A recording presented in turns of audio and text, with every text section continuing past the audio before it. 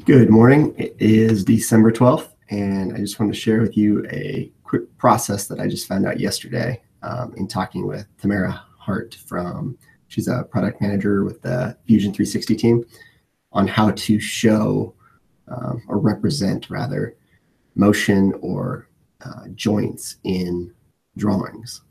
So, share with you my screen.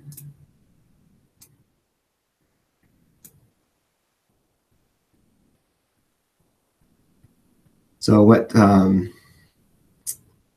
got this seating system here, and when I'm doing the design originally for the assembly, I go through and I create a whole bunch of joints, as-built joints, just to lock parts that aren't going to move together. But then there's some sliding joints. These armrests go up and down. The tray table slides off, and then the whole system tilts. It's called tilt in space. So you can see there's little pockets down here for a 3D printed knob that we do.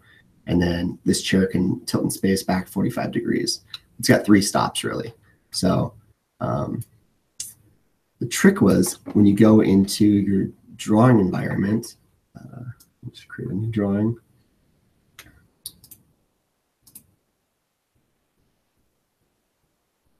Sure.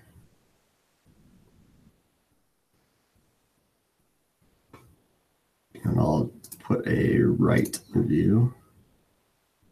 Let's bump this guy up a little.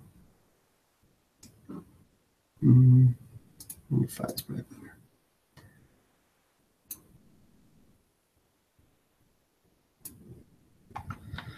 So you've got that view. You don't have an option to tilt it. So if I go back to my model space, I can tilt this back, approximately there, and capture that position, save it. When I go back to my new drawing, it'll say it's out of date, so I can update it. But I can't show the 3 positions through that process. So what I can do is what I've done right here, which is you actually you leave your stock, or you leave your default position as is, and then you generate go to animation, generate a new storyboard for each position that you want to represent. So I've got 45 degrees back. Oh, of course, because let's go back to our model space and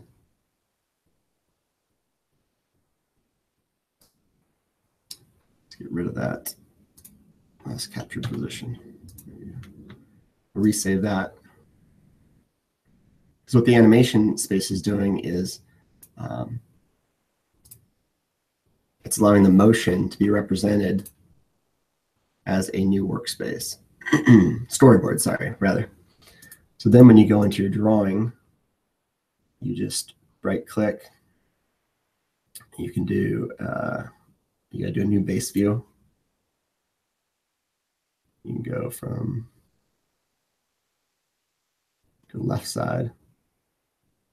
But right here under representation, instead of model, you can choose your animation storyboard.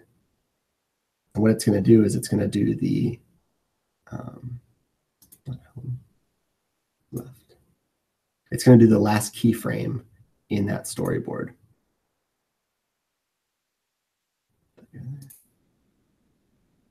So there you go. That's how you can represent different joint positions on your drawings without duplicating an entire assembly. So just go into your animation workspace, make your moves, save that, and then when you create your base layer or your base view in drawings, just make sure you choose the right representation. I hope that helps. Yeah, enjoy.